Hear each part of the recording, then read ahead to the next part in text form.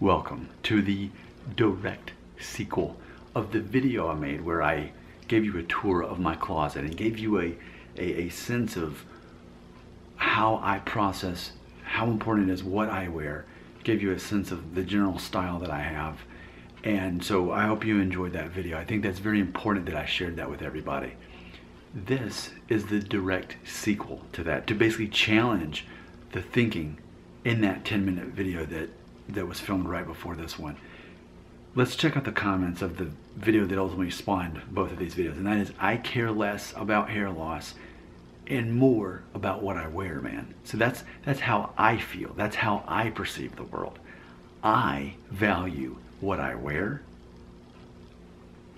over the hair on my head.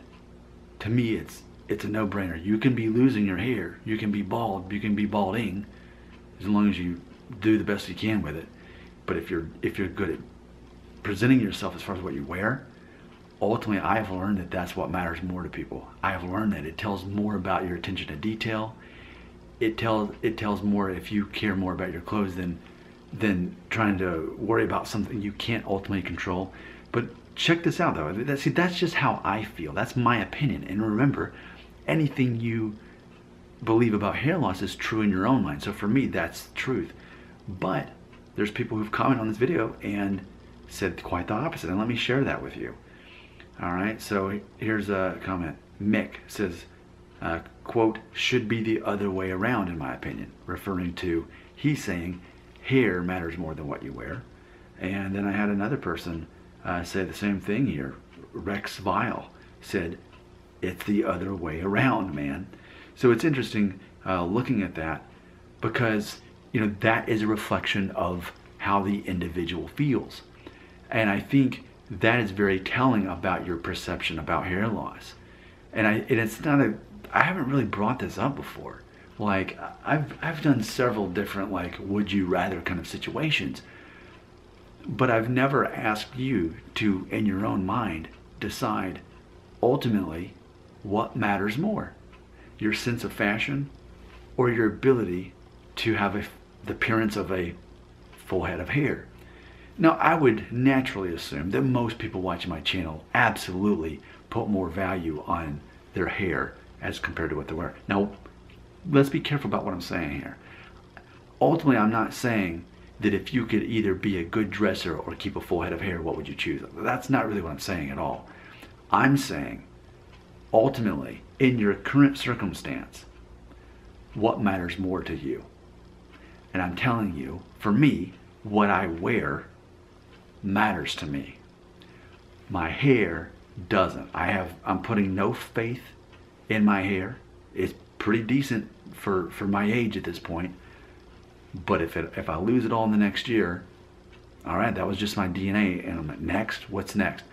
But I will always have the ability to decide, you know what, it doesn't matter if you even have hair, as long as I present myself nice. That tells a lot about my attention to detail, my level of confidence, even in taking some fashion risks, like wearing the stripes that I wear sometimes, or whatever it is, or that star shirt that is an illusion. That shows confidence, and you can tell it goes back to what I value. I value confidence over hair. And what we're seeing is a completely different value system that I have compared to most people who watch my videos. And I'm not saying that there's anything wrong with that. I'm saying that we're in different places in life. I have a completely different value system because my life's halfway over according to how old I shall live as a man in Tennessee. I'll be about 74 according to the Census Bureau. That's what we're up against. I have a completely different value system. So for me, how I look matters a great deal. It's funny because if I was noticeably balding, noticeably losing my hair, but I was dressing nice, I would feel better about myself compared to if I had whatever perfect hair means. If I had that, but I had to dress like a slouch, like wearing, trying to think of the epitome of awful, like an old faded polo shirt in just these faded khaki pants, and then wearing New Balance sneakers. Like wearing that every day, but having perfect head of hair, ooh, I wouldn't feel good about myself. I care about what I wear. That really matters to me. So this isn't a debate though. This isn't, well, you should care more about your clothes and your hair. That's not for me to say. But what I am pointing out in this video is there's a clear dichotomy in the people who watch my videos. If we were to do a survey, I think most of you would disagree with my value system and say, yeah, totally, hair matters more than clothes. Whereas I'm saying, you can't control your hair, but you can control what you wear. And to me, that sends a bigger message, because the way I see it, the rest of the world knows that it's hereditary when it comes to hair loss.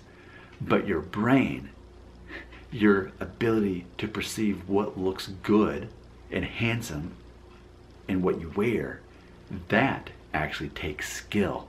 And I think now we're getting into the psychology of why I care more about what I wear than my hair. I think that's what we're getting into, because one of Nick Shell's sayings is, you focus on what you can control and not on what you can't. And I think that's another thing, is that men who have it easy, they just have perfect hair, they rely less on things like what they wear. Let's do the female version of this, okay? I remember back in college, I officially became aware of this concept. In general, and I'm totally stereotyping, I hope no females are watching this video, but I noticed a theme in which the classically prettiest girls that I'd see, you know, your classic 9s and 10s, 8.5s, they knew they were very attractive. So they were less interesting of people to be around. They didn't have as much going for them other than their looks. And I found that girls who were more in the middle range they actually were interesting to be around.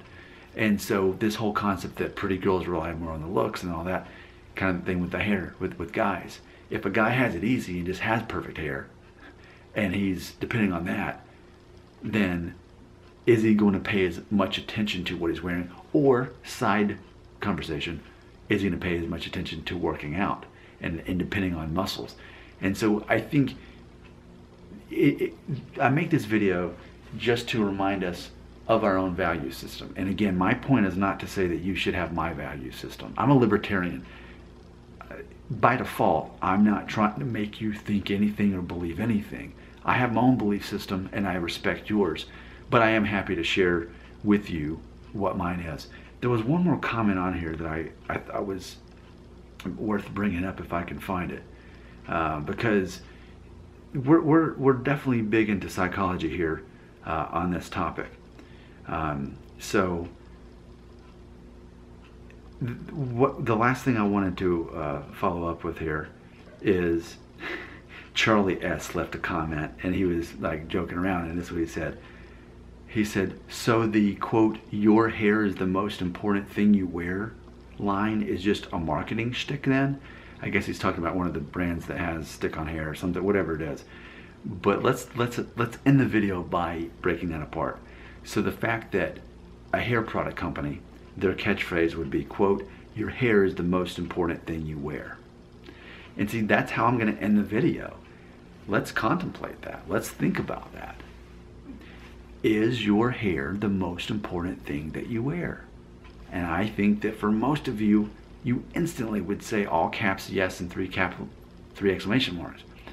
But for me, in my value system, my hair is not the most important thing I wear. I can think of a couple different things that matter more, that are more important for what I wear than my hair.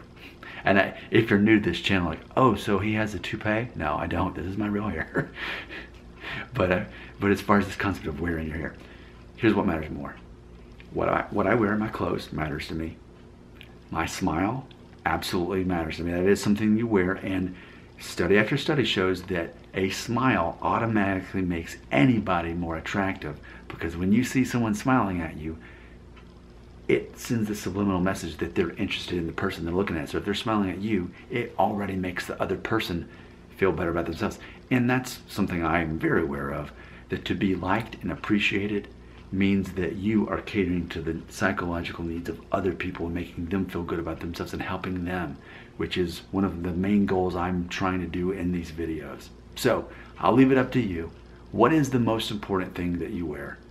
For me, it's not my hair, and it never will be. In fact, the older I get, the less it's gonna matter, because the less I'll have a choice, the less hair there will be.